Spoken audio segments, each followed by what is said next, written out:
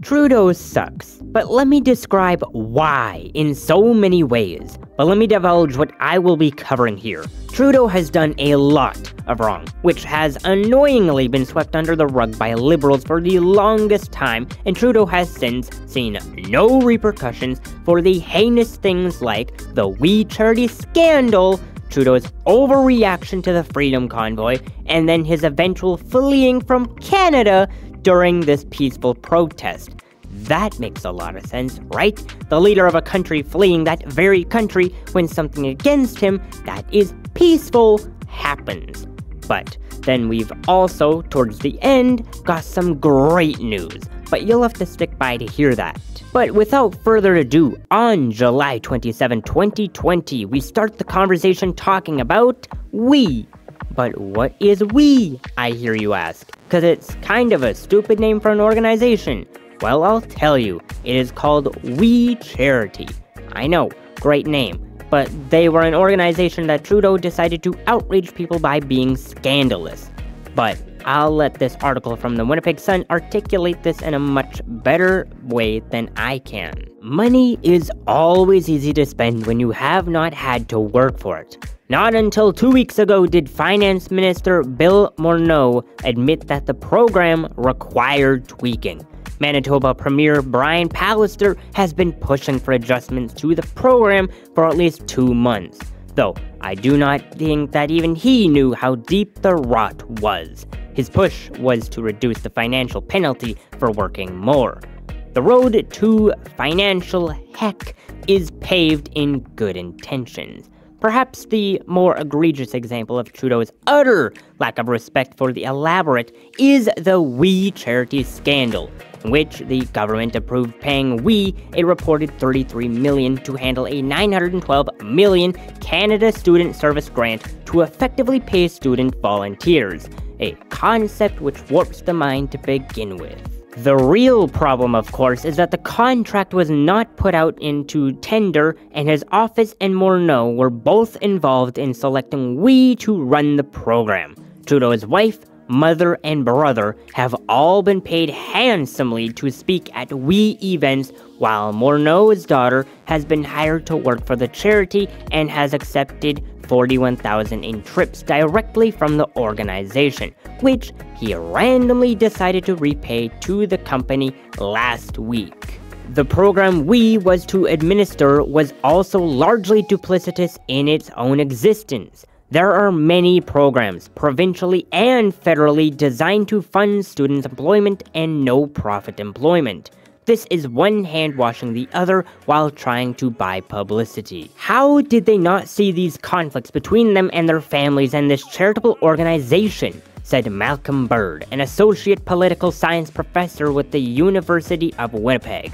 How they keep doing these things and not suffering any public rebuke is astonishing to me. Well, I mean, they technically did get some rebuking. For what it's worth, Reddit was set aflame from this action. Here, I'll read some of these out, and we're just gonna go top down on this. This continues to look worse by the day. No wonder We canned the deal once the spotlight was on them. Basically, their whole Canadian board resigned when the contract was awarded before the scandal hit. Looks to me like they knew about shady dealings and felt uncomfortable about it. Gotta isolate that liability. Unfortunately, the general public doesn't care. It really sucks that corruption like this gets swept under the rug so regularly, and I could not agree anymore. But I already hear you out. How much did Trudeau get away with in this scandal? To which I sadly have to report back with a piece from Wikipedia, saying that Trudeau made away with $425,000. And for the American folk, that is just over $310,000. Can anyone remind me what Trudeau said against the Conservative Party from the other day? Wasn't it something like, Trudeau countered that Poliva continues to use cheap attacks and slogans while he tries to hide from the fact that he is standing with the wealthiest Canadians and against the idea of them paying a little more so that the young Canadians can buy a home. Yeah, that is right. It's Trudeau complaining about the opposite that apparently cares less about the young Canadians than Trudeau does, right? Because that makes complete sense. The guy who has stolen money that was for charity, no less, is the same stupid who talks about conservatives not caring about the young Canadians. Look, I can't put this in any more plain English, and my French is non-existent, so apologies for that. But Trudeau does not care about the quote-unquote young Canadians. He only thinks about him, himself, and nobody else. He is not pro-Canada. He is only pro-himself. He is so pro-himself, in fact, that he will actively trample over the young Canadians that he supposedly cares about just to get a fat paycheck.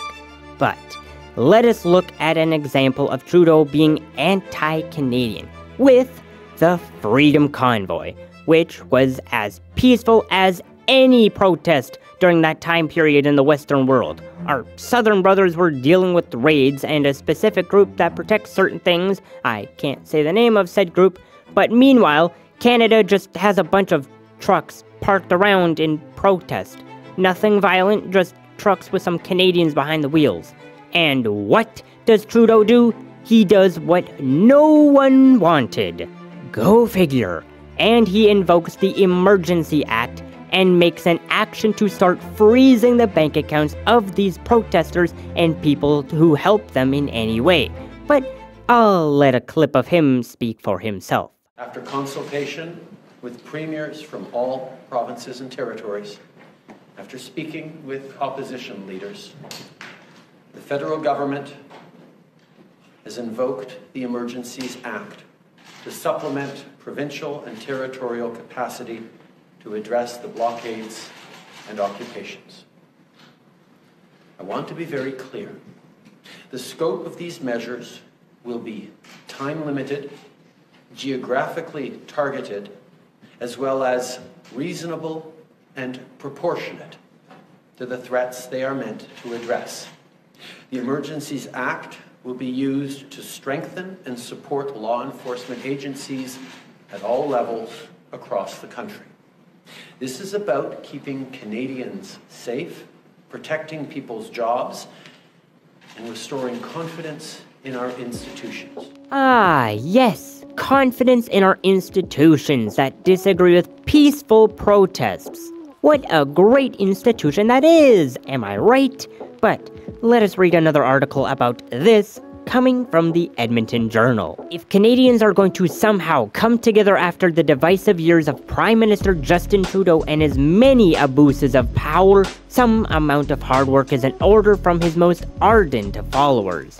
Some will refuse to engage in such reflection, but for those who are open to difficult deliberation, Federal Court Judge Richard G. Mosley provides something of a roadmap on how to get it right. On Tuesday, Mosley ruled against the Trudeau government's use of the Emergency Act to stomp out the truckers' convoy in Ottawa in February 2022. He found the government's use of the act to be unreasonable and an unjustified infringement of individual rights. In the ruling, Mosley focused on what I consider to be the greatest outrage the Trudeau Liberals have perpetrated to date: their freezing of bank accounts and credit cards of 57 people and entities who supported and/or attended the protests. Freezing the bank accounts of political opponents might well be normal behavior for brutish leaders in shabby dictatorships. To sell such a boost in Canada, Trudeau's allies had to work overtime to vilify the convoy participants as foreign-funded, white supremacist, freedom-obsessed radicals. This campaign of misinformation continued in Ottawa when the protesters were falsely accused of arson and other misdeeds. Oh, well, let us take a look at some of that misinformation that they spread, why don't we? Ottawa police are investigating an early morning arson attempt at an apartment building in Centretown. New security footage showing two men setting the fire and barricading the doors to the building. Here's CTV's Colton Prale. Oh my God. At a Centretown apartment in the red zone of Ottawa's protests, this unknown guardian angel stopping an apparent arson. It could have gone so wrong, and so many people would have been hurt or died. So we're all really shaken up, but you know, we're sticking together. And security footage shows the man across the street around 5:20 Sunday morning when he notices the fire in the building and leaps into action, kicking a box of fire starters that had been lit by two people just minutes earlier. I came downstairs on Sunday morning and all my neighbors were around and we saw the burned fire starters and the carpet was burned. Those living in the building say they're terrified. Pretty shaken, to be honest. It's been a rough day and night for us, just kind of dealing with the aftermath of what happened in our apartment. Security footage from an Algonquin hotel apartment building shows what happened moments earlier. Two men appearing to start a fire and forcing the doors closed, sealing them with tape. Taping the door shut, setting the fire in the place where everybody would go to try to get out, is terrorism. There's no other word. Ottawa police are now investigating the arson that apartment residents say happened just hours after a confrontation with protesters outside. We can't confirm or deny the participants and their involvement in anything. Either way, it's interesting coincidence that things happened right after we were told that our neighbors were confronting people. At this point, there's no proof that the men seen in the video were participating in the week-long protests happening just outside. Now, residents hoping these images can help identify the people behind the fire. I'm hoping that somebody will recognize him and that he'll be found and we'll get to know about his motivations and intentions behind this. I'm hoping it's kind of a lone wolf situation. And sending a thank you to the man who kept them safe. I just want to say thank you for looking out for your community and doing the right thing. Colton Prale, CTV News. Police said there is no information indicating Wernick was involved in any way with the convoy protest, which was ongoing at the time. A 21-year-old man was arrested last month and also faces arson and mischief charges in this case. Police said there was no information linking him to the convoy protest either. So, what happened? Well, as I see it, is that stuff like this did nothing but add fuel to the fire while Trudeau was actively hating on the Freedom Convoy, which then turned something that had nothing to do with the Freedom Convoy into something that the convoy planned. Trudeau, once again, does not care about Canadians. He in fact cares so little about the Canadians that when the convoy happened, you wanna know what the coward did? He left. Like, no joke, our leader just up and left the country because he didn't like the haters. Here, I'll read this out from the Daily Mail. Canadian Prime Minister Justin Trudeau and his family have left their home in the National's capital, Ottawa, for a secret location as up to 50,000 truckers gather to protest against the country's vaccine mandate and COVID lockdowns. Hundreds of truckers drove their giant rigs into the Canadian capital, Ottawa, on Saturday as part of a self-titled Freedom Convoy, which started as a protest against vaccine mandates required to cross the US border.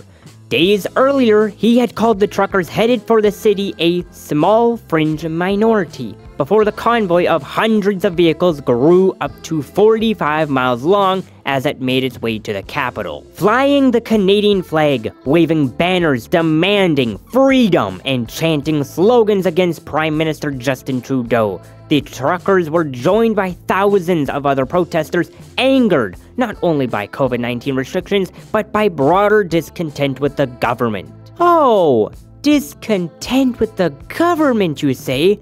Well, I wonder how much more discontent they have now when he, once again, is spending $220,000 on airplane food alone. So, to put this all into perspective, just the stuff that I've listed here, he's taken charity money worth $425,000, and then he's frozen the accounts of people peacefully protesting, and now he is spending our tax-paying dollars to fund his $220,000 expenditure for food, no less.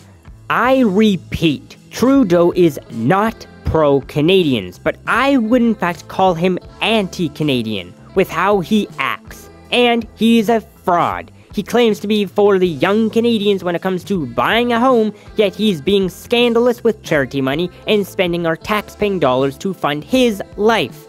Trudeau only cares about himself and nobody else. He's supposed to be our leader, yet he runs off scared when we come knocking for a peaceful conversation. But I think that it is about time that I share that good and juicy news that has come piping hot out of the oven. Trudeau has lost a long Liberal stronghold riding. It actually dates to being a stronghold for 30 years, but has recently come crashing down to the Conservatives during the by-elections on Monday. Now, isn't that just sweet? But I think that is just about it for this. Let me know what you're thinking down below, and while you're down there, if you agree with the message, why not just hit the like button to show appreciation, and consider subscribing to hear more news coverage in the future. But until then, have a good one.